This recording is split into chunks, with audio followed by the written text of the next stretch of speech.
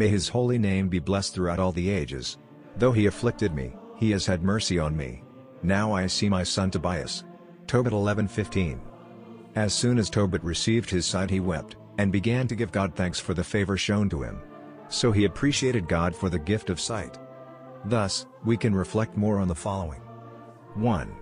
As Christians, we must always give thanks to God for all he has done for us, and even for what he has not done. 2.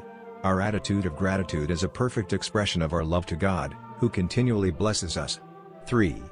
Thanksgiving seals our blessings and makes them perfect and permanent. Therefore, as Christians, if we have never been afflicted, we may not be able to appreciate God for all he has done to save us, so we owe God gratitude always. Dear Lord Jesus Christ, help us to always be grateful to you. Amen.